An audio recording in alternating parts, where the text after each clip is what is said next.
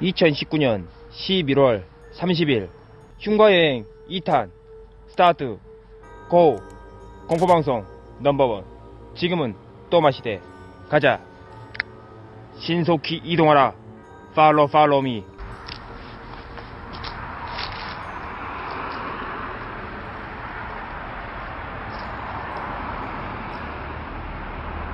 오늘 체력이 받쳐주는 데까지만 일단 해볼게요. 무당집도 있고 무당집 옆에 집도 있어요. 또 뒷집은 확실하게 제대로 확인을 못했지만 뒷집도 빈 것 같은데 일단 여기를 들렸다가 무당집을 가볼게요. 여러분들 감사합니다. 깜짝이야. 와.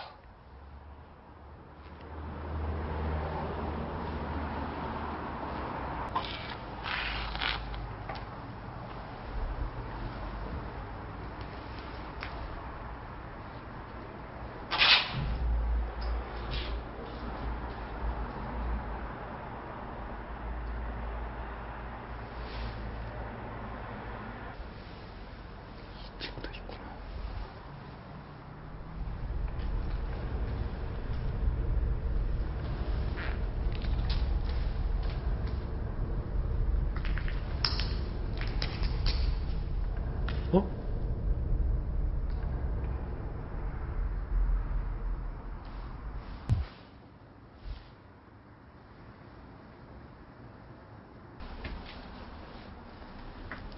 와, 뭐야 여기? 폭탄 맞았어? 와, 불안하다.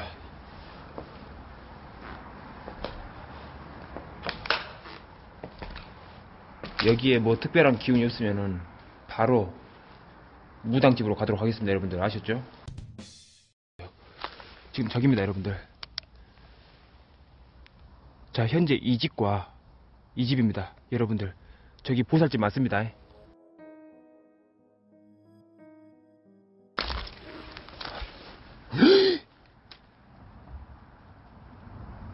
와, 그렇게 오래 안 된 것 같은데. 와, 뭐야 여긴 또 뭐야. 여러분들 여기 이상합니다. 안 되겠어요. 동물들이 엄청 많이 죽어 있어요. 지금 잠깐만요. 여러분들 여기 지금 바로 앞인데 여긴데 이 두 군데인데 지금 와 미쳐버리겠습니다. 동물들이 사방에 죽어 있어요.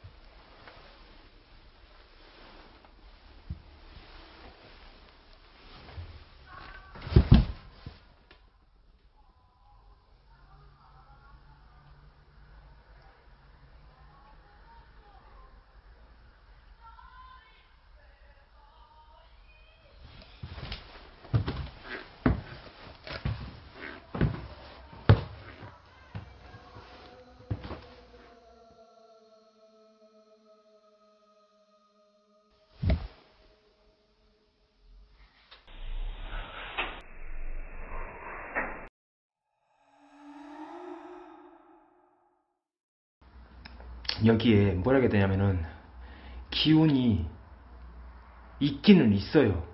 그런데 이전에도 이런 경험을 한 적이 있거든요. 여기에 기운이 본래 여기에 기운이 아니라 어디서 묻어나오는 그런 기운, 어떤 예를 들어서 머물다가 어떤 흔적, 여운,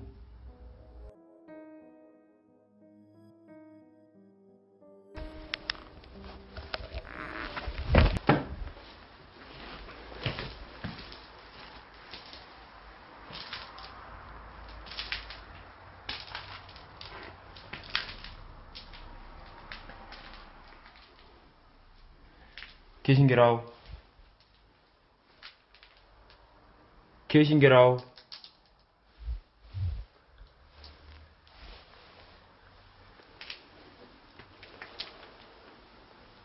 이런 것만 봐서는 뭔가 특별, 뭐야? 방금 소리.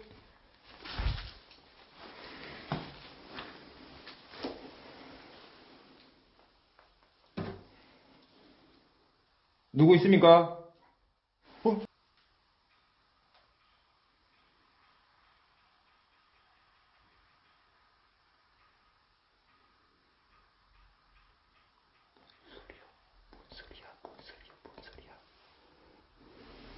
여러분들 텅텅텅텅텅텅텅 소리 들었죠? 텅텅텅텅텅.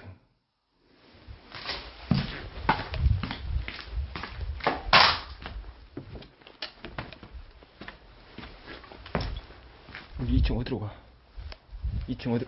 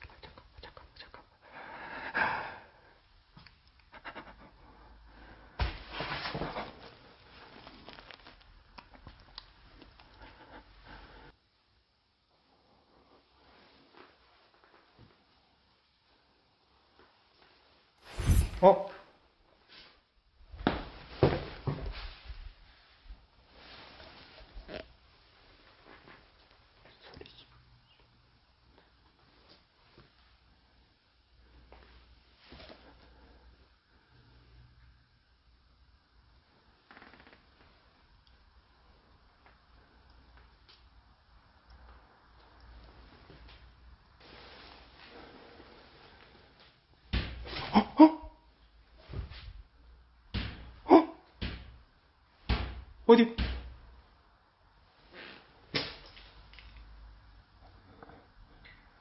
누구세요?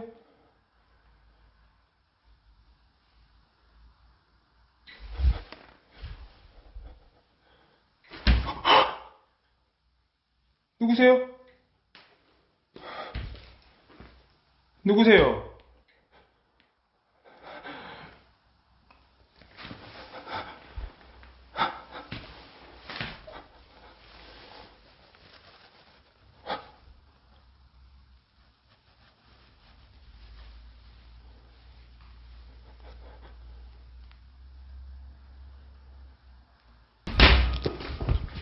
잠깐만, 뭐 깜짝이야. 씨, 뭐야?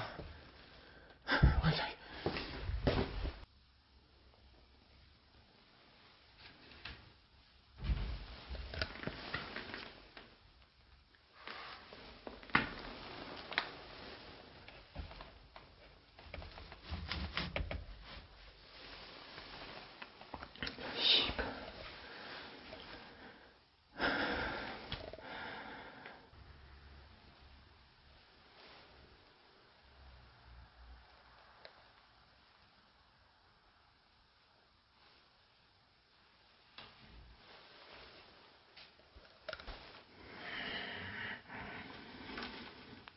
누구십니까?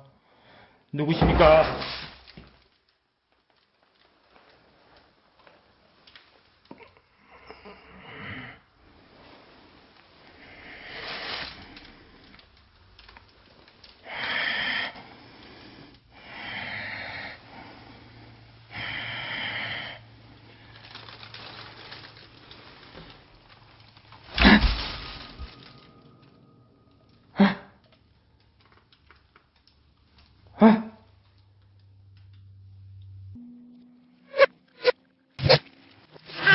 누구십니까? 누구십니까?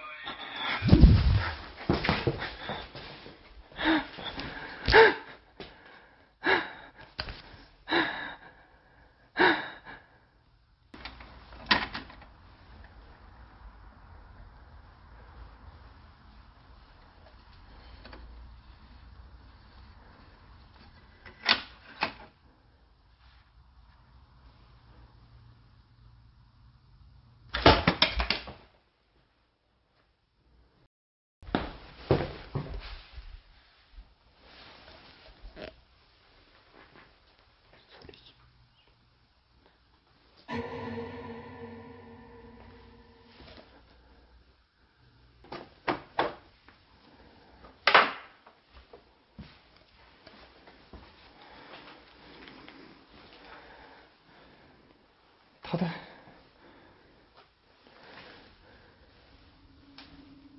뭔 소리야? 가지마, 가.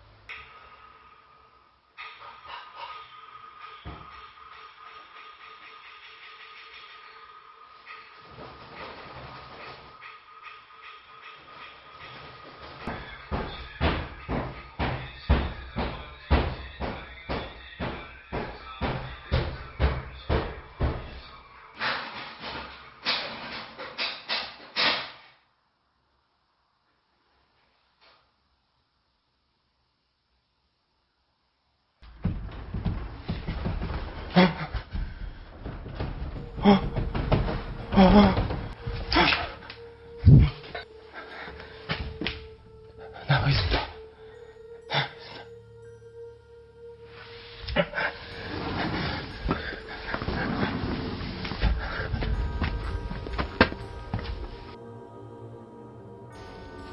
무당집에서 5분 정도 걸어가다 보면 불에 사람, 타 죽은 흉가도 10년째 방치되어 있습니다. 그 제보를 한번 주세요. 우리 포르쉐님, 저한테 쪽지로 한번 주소를 한번 주실랍니까?